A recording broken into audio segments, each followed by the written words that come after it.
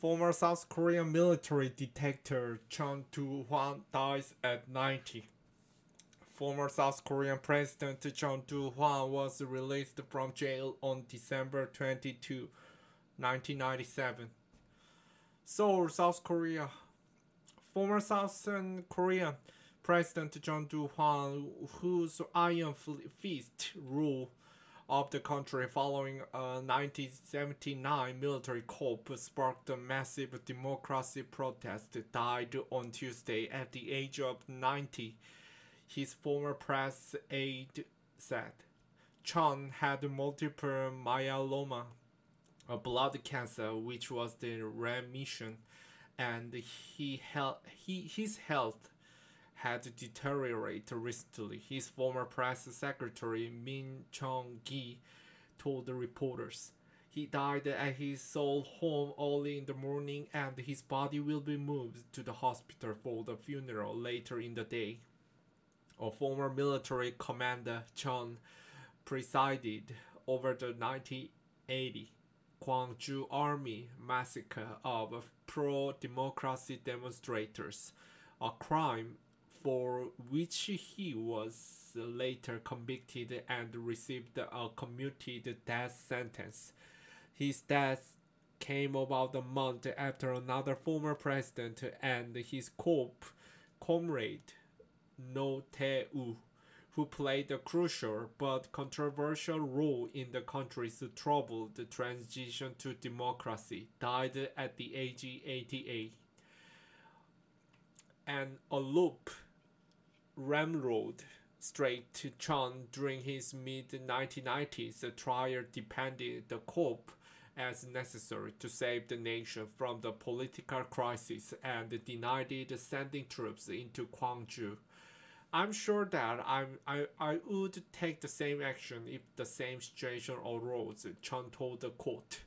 Chun was born on March 6, 1931 in Yulgokmyeon, a poor farming town in the southeastern country of Hapcheon, during Japanese rule over Korea. Former South Korean President Chun Doo-hwan lived for the court hearing in Seoul on August 9, 2021. He joined the military straight out of the high school, working his way up the ranks until he was appointed the commander in 1979, taking charge of the investigation into the assassination of President Park Chung-hee that year.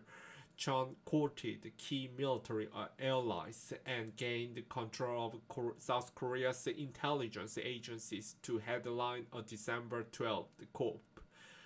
In front of the most powerful organizations under the Park Chung-hee presidency, it surprised me how easily Chun gained control over them and how skillfully he took advantage of the circumstances. In an instant, he seems to have grown into a giant. Park Chung-kwang, Chun's subordinary during the coup, later told journalist Cho Gap-jae. Chun's 8-year rule in the presidential Blue House was characterized by brutality and political repression. It was, however, also marked by growing economic prosperity.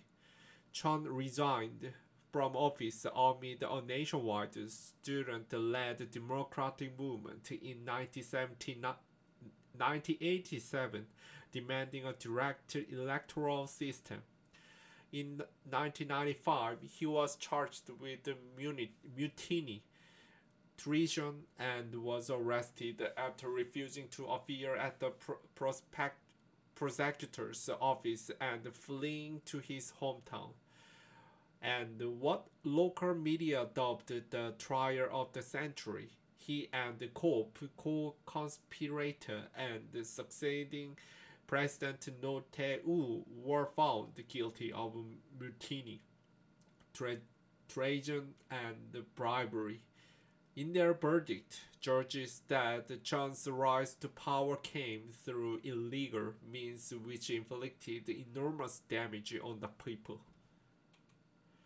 U.S. President Ronald Reagan pointed out some of the sights from the Truman balcony of the White House to South Korean President Chun Doo-hwan, his wife, in 1981.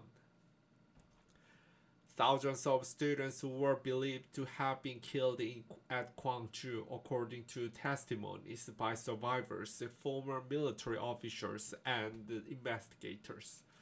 Lo was given a lengthy jail term, while Chun was sentenced to death. However, that was commuted by the Seoul High Court in recognition of Chun's role in the fast-paced economic development of the Asian tiger economy and the peaceful transfer of the presidency to Lo in 1988. Both men were pardoned and freed from jail in 1997 by President Kim Jong-sam in what he called an effort to promote national unity. Chun made several returns to the spotlight. He caused a national furor in 2003 when he claimed total assets of 291,000 won, $245 of cash, 2 dogs, and some home appliances, while owing some 220.5 billion won in fines. His 4 children and other relatives were later found to own large swaths of land in Seoul and luxurious villas in the United States. Chun's family in 2013 vowed to pay off the bulk of his debt, but his unpaid fines still totaled some 10 billion won, 100 billion won as of December 2020. In 2020, Chun was found guilty and received an 8-month suspended sentence for defaming of late democracy activist and Catholic priest in his 2017 memoirs. Prosecutors have appealed, and Chun had faced a trial next week.